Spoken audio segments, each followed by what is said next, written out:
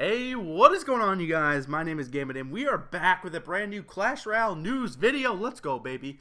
We have the Mega Knight. But before we jump into why I both love and hate this announcement, I'm hosting a giveaway currently. Make sure you check the link down and below. There's only about, at the time of recording this video, there's only 8 hours left to enter. So when I post it, it'll probably be around 7 hours. So definitely go ahead and click that link in the description. Make sure you enter that giveaway because it's drawing tonight.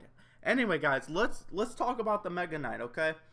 It's been 4 weeks since the cannon card. It's been about 4 weeks and like 3 days.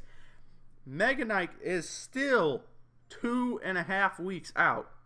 That's going to be putting us up to 7 weeks without a brand new card. And before that, it was 2 months. Ridiculous, right? Okay, they started doing them 4 cards every 3 months. Then they started doing 1 card every like what, 3 weeks, 2 or 3 weeks, which was awesome. I love that. That was the best time in this game. And now they're doing it once every 2 months. Ridiculous. And so that is why I am upset about this. I'm really happy that they finally say something about it, but I'm really upset that it's 7 weeks later. It's ridiculous.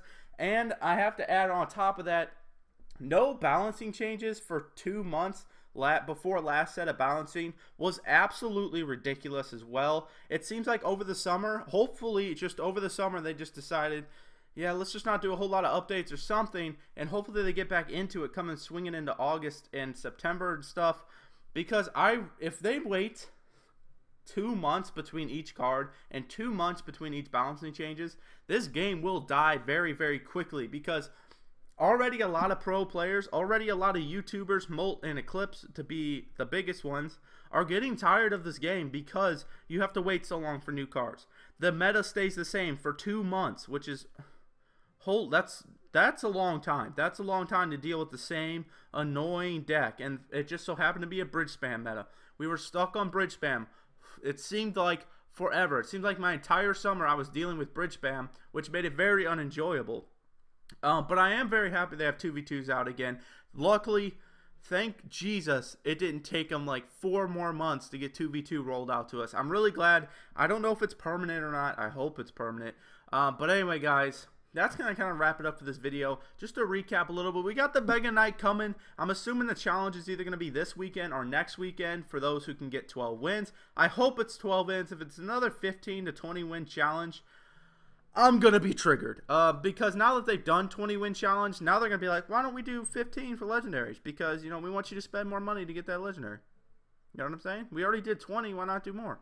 So I really hope they just stick with 12 and only do 20 for super special things like this, whatever they call it, CCGS, that's all rigged. I feel like sometimes it is. But anyway, guys, that is going to wrap it up. Make sure you check out the giveaway down below. There's only 7 hours left. I highly recommend it, and thank you so much for watching. Peace out, homies.